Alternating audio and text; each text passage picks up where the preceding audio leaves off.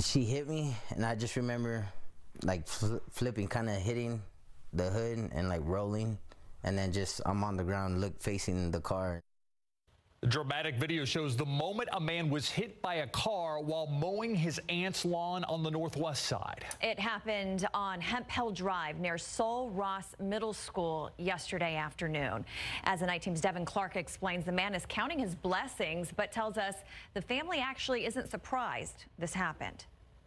Definitely lucky to be alive. Grateful. It was a simple chore, but Michael Gonzalez says while he was cutting his aunt's grass on Hemp Hill Drive, he was almost killed. All of a sudden, I looked up, the car came straight at me and took me out. You can see in this dramatic video captured by a neighbor's surveillance camera, Gonzalez appears to be lifted off the ground. Then his two sons rush to his aid as the driver reverses. My youngest, it was extremely scary. He started panicking and crying. I just yelled for them, sons, call mom, call 911. Fortunately, Gonzalez escaped with just swelling and bruises. But Gonzalez's aunt, who lives in the house, says she's been fighting to prevent these types of crashes since she moved there some 2 decades ago. Constant speeding up and down the street. Penny Torres says despite reaching out to local lawmakers and getting a petition signed years ago, promises to install speed bumps on her block were never fulfilled. School children walk up and down here. We've seen school children like jump out of the way from vehicles. District 7 Councilwoman Ana Sandoval, who took office just under a year ago, admits Torres' street has issues with speeding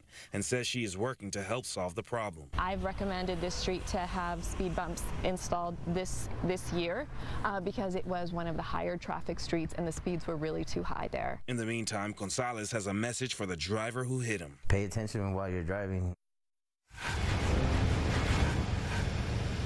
Now, the speed limit on this block is 30 miles per hour. Sandoval says that speed bumps should be installed here by this September.